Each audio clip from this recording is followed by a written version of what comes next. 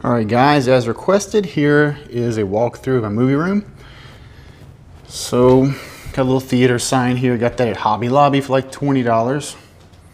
And you can, see it from downstairs. So it just kind of says, hey, here's the movie room. And you open the door, and these lights, or these motion light boxes, are actually on a motion sensor.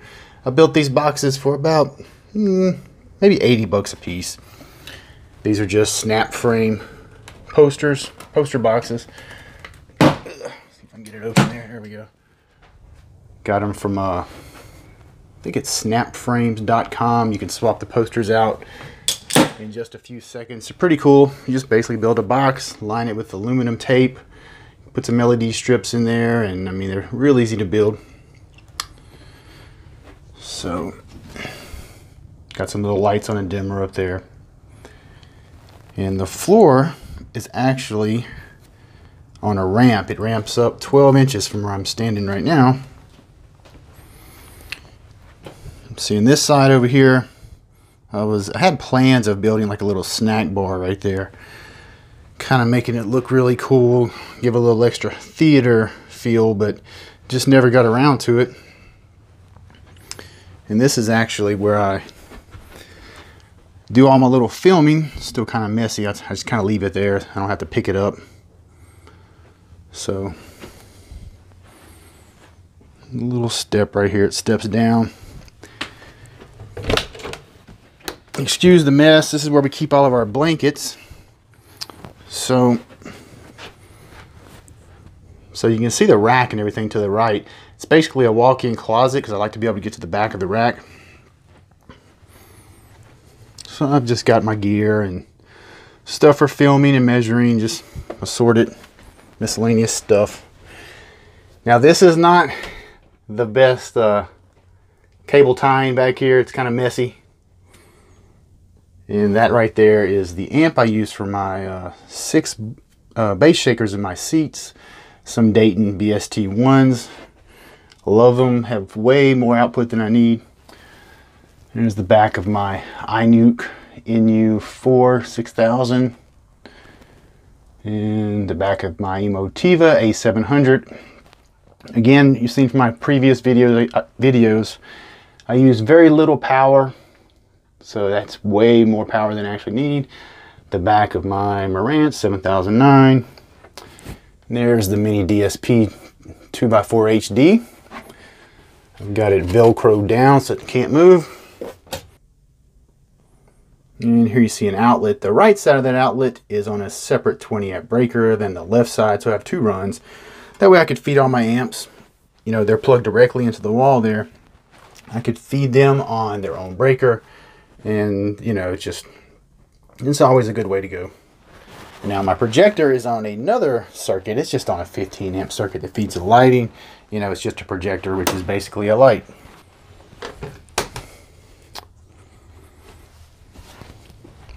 You can kind of see the ramp right there, the way it ramps up and walks right onto the main row. It's got a little arch in it. Okay. And I built a little DVD case next to it. We don't really have a lot of DVDs and games and stuff. We watch a lot of online streaming. So, from the front, NU4 6000, blacked it out and did the fan mod. Very easy to do. And the A700.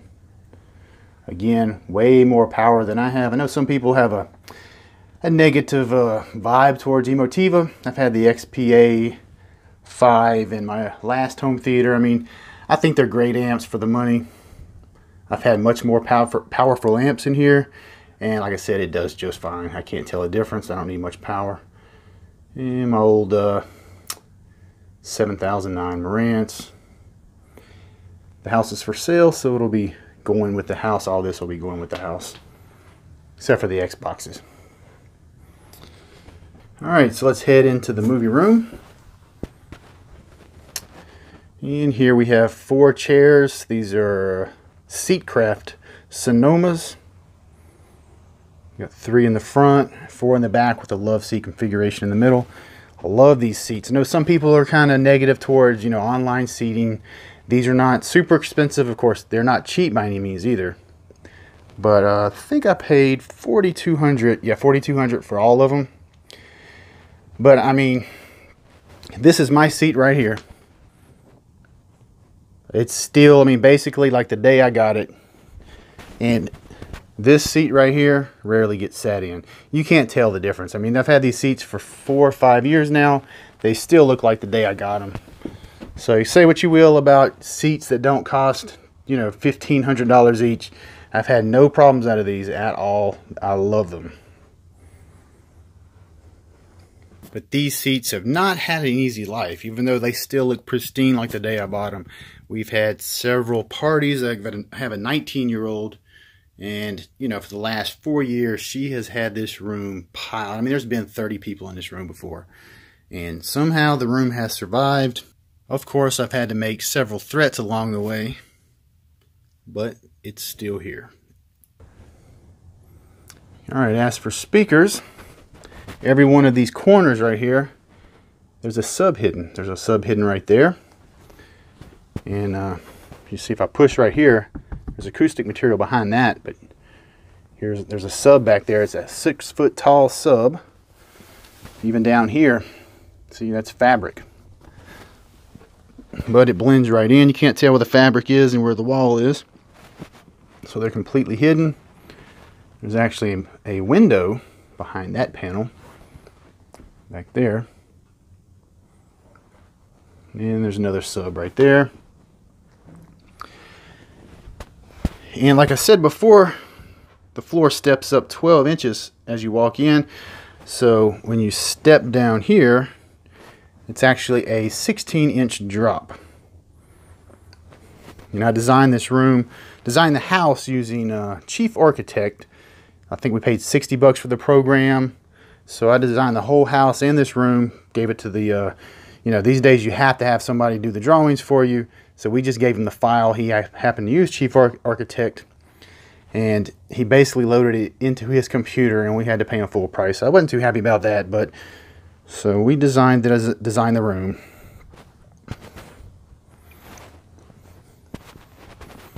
So it steps down 16 inches. So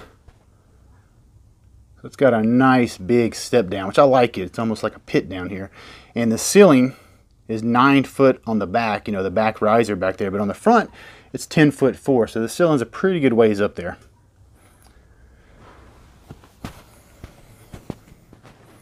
And we've got, as far as surrounds, let's see these columns right here. There's a surround in that column, one in that one, one in that one, one in that one. So every row has its own set of surrounds. They're wired in parallel. So the receiver sees a 4 ohm load for the surrounds. My rears are actually right there. You can see when I push on it, right there. Couldn't put them in the columns because the columns weren't at the right angle. So they have to go where they have to go. And the screen is 165-inch DIY Seymour XD. Now the little lines you see on it, that's actually the lamps. The lamps are incandescent and they kind of have like a little weird effect. There's no wrinkles in the screen. Got a little stage I built. And the screen actually hangs on French cleats that I made out of 2x4. So I mean I can pull that screen down literally in 5 seconds. Just get some one on each end. Pull the bottom out. It's velcroed in at the bottom to kind of hold it and lift up, and that's it. It's off. I just pulled off the panel for the right side. See, it's an acoustic panel. This is DMD acoustic materials, what I used. I got samples from them and GOM or Guilford of Maine. Just really like the DMD material better. And it's kind of hard to see back there. There's a 6-foot sub behind this speaker, and this is the HTM12 that you can get from DIY Sound Group. Really, really nice speaker. And here's the port for the subwoofer. So the port's down here, and the 18 driver is right above the 12-inch HTM12. And there's another one right here in the center of the screen, behind the screen, because it is an acoustic screen. And of course another one right there. So I'm sure most of you have already seen episode 1, so you know I'm a really big stickler about the mains being properly positioned.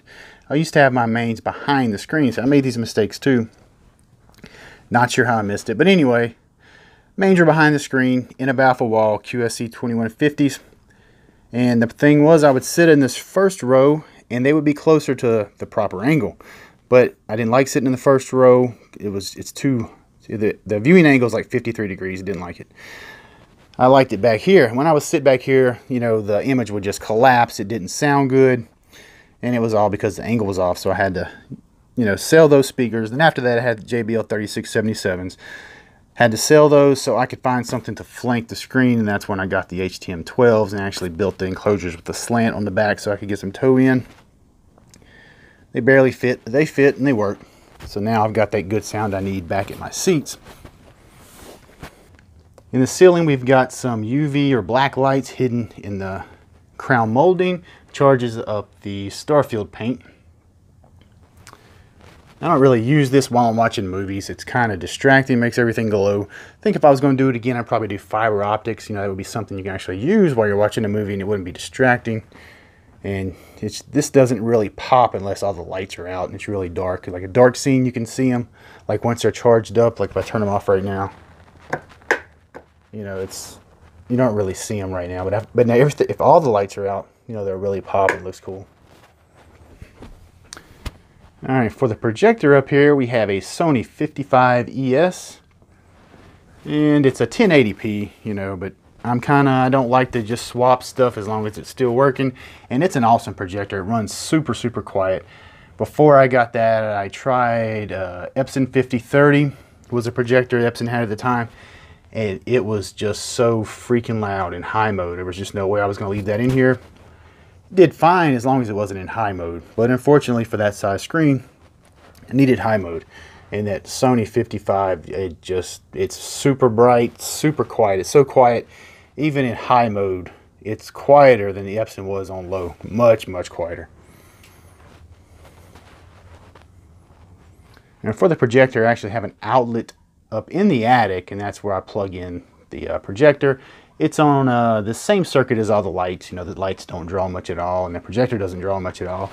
So it's separated from all the audio. So, you know, just to make sure there's no flicker when the bass hits really hard, or, you know, just that way I would never have to worry about anything like that. It's on a different breaker, a different run than the rest of the gear. And the surrounds are actually Volt 10s. Like I said, from my previous videos, you probably know I wouldn't go with volts again. Also got volts in the ceiling. Got some little star paint on them so they kind of blend in. And there's a shot of the Dayton BST1s. You basically hook them up like subs. And you can wire them in series, parallel, however you have to do it to get the right ohm load at your amp. And like I said, they have way more output than I want. I've got them turned down quite a bit. I just kind of dial them in until they add impact without feeling goofy. So I'm not really, you know, I don't want a goofy sensation, or I don't want it to be not realistic. I want it to be realistic. So I've just got them just enough to add a little impact at low volumes.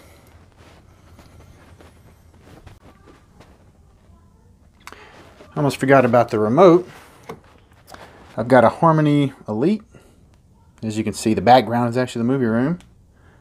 And, you know, you just, whatever you want to do, whatever you want to watch, you just press it. And I mean, I can change my air conditioner temperature, turn the fan on, whatever with that one. I've actually got a Harmony Ultimate on my shelf in there. I kind of like the Ultimate better just because I like the way the display is set up, but I've used both. They're both great remotes. They get the job done without breaking the bank. And price-wise, believe it or not, this room wasn't that expensive. If you take it from, you know, I started with sheetrock. Here's a photo of it. It's what it looked like, you know, before I actually took over. I mean, I took it from that to this for under $2,000, and that includes the screen, all the acoustics, all of the panels, all the paint. I mean, everything you visually see. Doesn't include the speakers, of course, or the seats or the carpet, but everything else, you know, So in other words, if you had a bedroom or something like that, and you could do this pretty reasonable if you knew what you were doing, and there's some little tricks of the trade. All right, that's pretty much it. We're back to the entry room, and as you see, that ceiling slopes right here. And when I'm doing my little videos, I have hit my head on that ceiling so many freaking times. But you think I would learn by now after like the 10th time.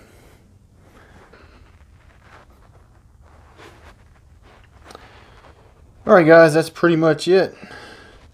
So I guess now I'll have a video I can watch after we sell this house, because we do have a contingent offer on it right now. So there's going to be a time soon where I'm without this, and I can look back at this video and mourn.